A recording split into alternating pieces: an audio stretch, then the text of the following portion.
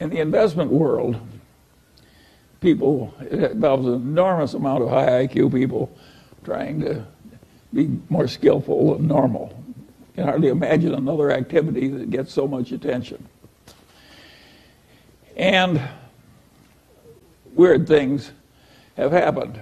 And years ago, one of our local investment counseling shops, a very big one, they were looking for a way to get an advantage over other investment counseling shops. And they reasoned as follows. We've got all these brilliant young people from Wharton and Harvard and so forth, and they work so hard trying to understand business and market trends and everything else. And if we just ask each one of our most brilliant men for their single best idea, then created a formula with this collection of best ideas, we would outperform averages by a big amount. And that seemed plausible to them because they were ill-educated.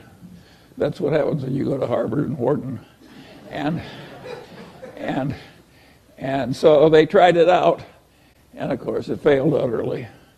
So they tried it again, and it failed utterly. And they tried it a third time, and it also failed.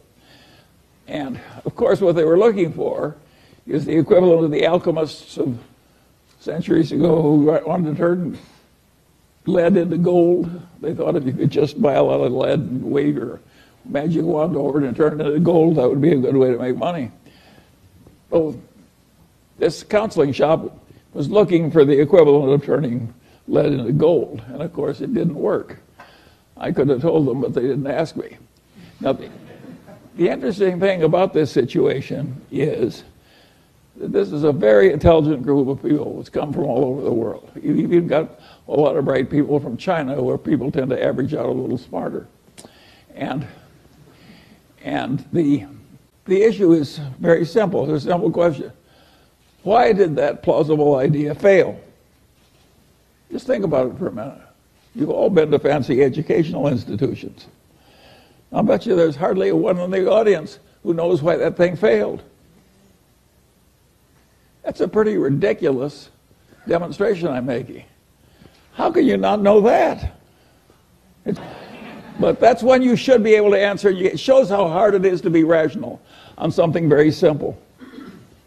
How hard it is, how many kind of crazy ideas people have and they don't work. You don't even know why they don't work, even though it's perfectly obvious if you've been properly educated.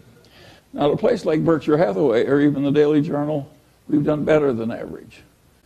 And now there's a question, why has that happened? Why has that happened? And the answer is pretty simple. We tried to do less. We never had the illusion we could just hire a bunch of bright young people and they would know more than anybody about canned soup and aerospace and utilities and so on and so on and so on. We never had that dream. We never thought we could get really useful information on all subjects, like Jen Kramer tends to have. And we always realized that if we worked very hard, we could find a few things where we were right, and that a few things were enough, and that was a reasonable expectation. That is a very different way to approach the process.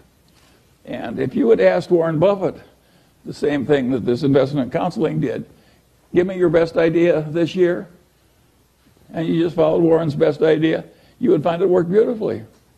But he would, trying to know the whole, he would give you one or two stocks. He had more limited ambitions.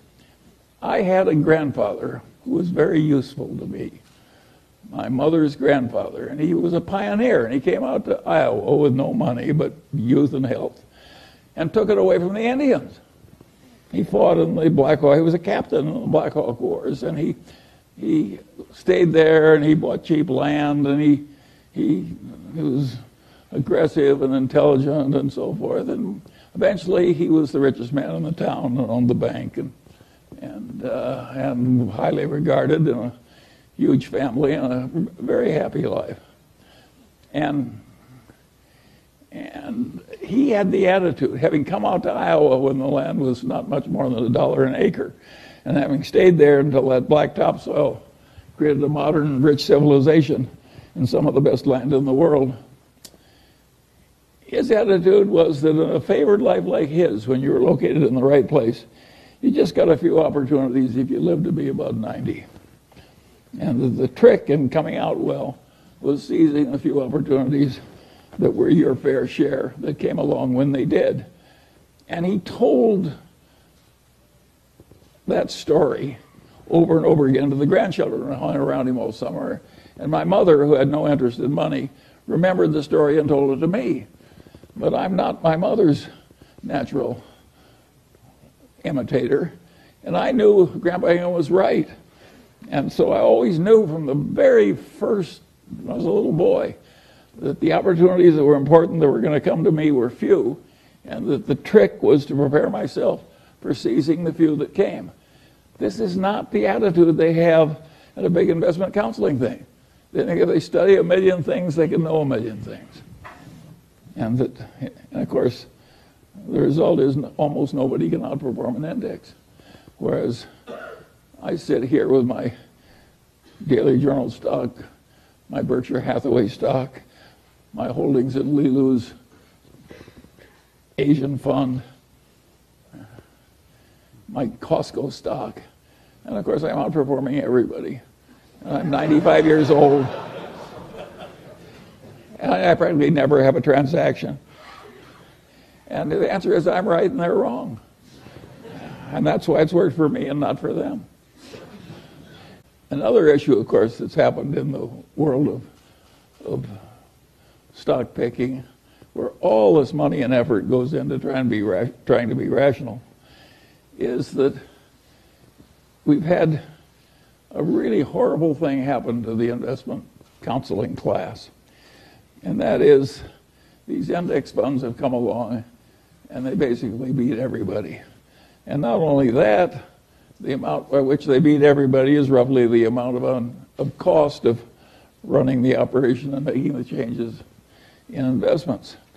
So you have a whole profession that is basically being paid for accomplishing practically nothing. This is very peculiar. This is not the case with bowel surgery or even the criminal defense bar and the law or something. They have a whole profession where the chosen activity they've selected, they can't do anything. Now, in the old days, the people in the profession always had some of this problem. And they rationalized as follows: we are saving our clients from the insurance salesman and the stockbroker, the standard stockbroker that serves the active trader. And they were saving people from the life insurance salesman and the hustling stockbroker who liked active trading. And I suppose in the sense that the investing class is still saving those people from an even worse fate. But it is very peculiar when a whole profession that works so hard and is so admirable, and the members of which we are delighted when they marry into our families, and they just can't do what the profession is really trying to do, which is get better than average results. How is that profession handling this terrible situation as index investing gets more and more popular, and including by a lot of fancy places? Well, I'll give you a very simple answer. They're handling it with denial. They have a horrible problem they can't fix, so they just treat it as non-existent. This is a very stupid way to handle a problem. Now, it may be good when you're thinking about your own death, which you can't fix, and just denial all the way to the end. But in all the practical fields of life, this problem thoroughly understood is half solved or better coped with. So it's wrong to have all these people in just a state of denial and doing what they've always did year after year and hoping that the world will keep paying them for it, even though an unmanaged index is virtually certain to do better. And I don't have any solution for this problem. I do think that index investing, if everybody did it, won't work. But for another considerable period, index investing is going to work better than active stock picking, where you try and know a lot.